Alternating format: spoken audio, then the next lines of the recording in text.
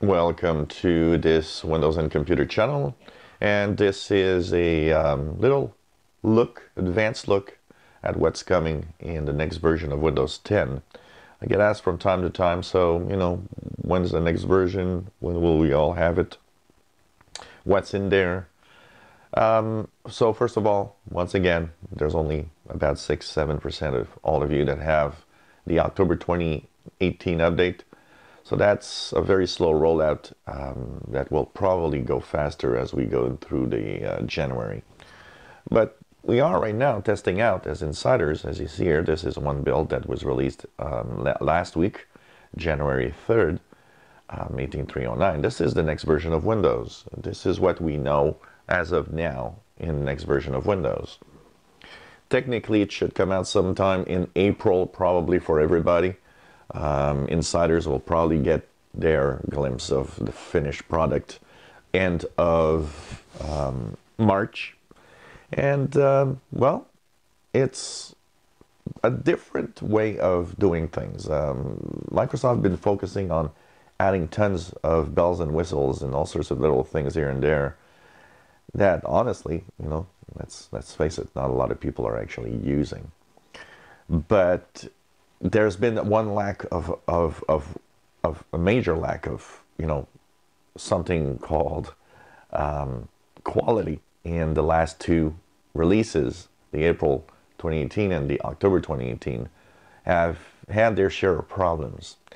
And the good news is that in 19H1, the next version of Windows, that will probably be called something like the April 2019 update, they've not added too many new features. They're probably concentrating a little more on the aspect of having a good product. Let's hope they do so, because one more bad release would start to really plague Windows 10 quite a lot. So let's hope that they're going to concentrate on things that are good. So what will the new features be like? Well, one of them is for the Pro version and the Enterprise, that is kind of nice, is this sandbox mode. So here you see a desktop, and within there's a window with another desktop. This is the Windows sandbox mode that will be, of course, available in 19H1, apparently, where you'll be able to run instances of software with a kind of in a prison or a jail. So if you run something in the sandbox and something bad happens, well, you just close the sandbox and it won't infect the rest of the PC. This is kind of a virtual Windows 10 running here. Every time you close it, it restarts, resets everything to zero. So when you restart a sandbox mode again, what happens is the sandbox is like having a fresh new install of Windows 10 every time. So this is kind of interesting. There are a few tweaks here and there of the different options. So for example, separation of Cortana and Search. You see now that Cortana has its own little circle right here next to the right of Search, and Search is its own little thing here with a different way. So you see here that there's different things showing up here. I can learn to understand you much better if I can get familiar with the way you talk. I didn't ask. I need your permission to help. I didn't ask anything, please. So you see here, there will, like, search results are different, more spaced out, all sorts of things that you might search through the PC, apps, documents, or the web. Things are being a little different. The start menu is different. It's clearer. Now I have removed the tiles obviously here, but if you do have tiles in your start menu, they are spaced in a different way, so it looks less cluttered. I wish they would understand that we have lots of tiles that are useless and shouldn't be in there, but that's Microsoft. New light theme, as well as the dark mode, which is going to change things, of course. So this is, these are a few little things that's happening. Of course, new options, new things happening. So here I've got a problem you see here with the buttons, but the Action Center is basically pretty much the same here. One of the things, of course, they'll tweak a lot is the way that you have the different settings. There's a new search setting here. There's, of course, some of the settings that were still in the control panel that are coming to this place, including a lot of stuff that has to do with ease of access, lots of personalization availability for, the different size of your mouse pointer colors and stuff to help out. So, there's all sorts of little tweaks here and there. One of the things also, passwordless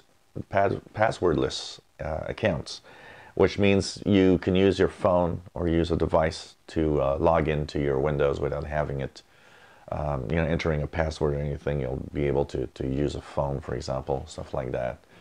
Little tweaks here and there of Snip and Sketch and the different apps. Also, more apps, more core apps that you can actually basically just remove or uninstall. Some that you couldn't before. So they're changing that.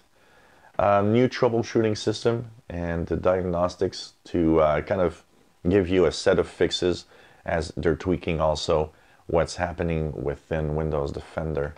So there will be new set of information on, maybe a driver problem or anything that's happening with your system. So tweaking of course, the Windows security panel a little bit. There will be, changes to the clock and the way that you can sync the clock manually to keep time. All sorts of little things, including, the famous on-screen keyboard and the emojis and all sorts of little things like that that are new that will be interesting. Of course, tweaking of the famous features that are the Fluent Design, more Fluent Design to come, and blur effect on the lock screen.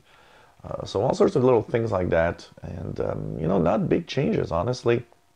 What you see here is that the changes that are being done in 19H1 are minor.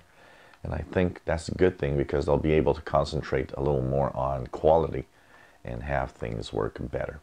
So, that's what's pretty much going to happen in 19H1. That's what we know right now. I don't expect to have really many more features because we're getting close to the testing range of that. We're also getting into the first bug bash for insiders, so testing out of, the build of Windows 10 and what's to come. So that's where we are at. Not a lot of new features. Hopefully they're going to have it right and they're going to have a good build that won't have too many problems at rollout. That's mostly what we kind of want to ask Microsoft to do. If you enjoy my videos, please subscribe, give us thumbs up. Thank you for watching.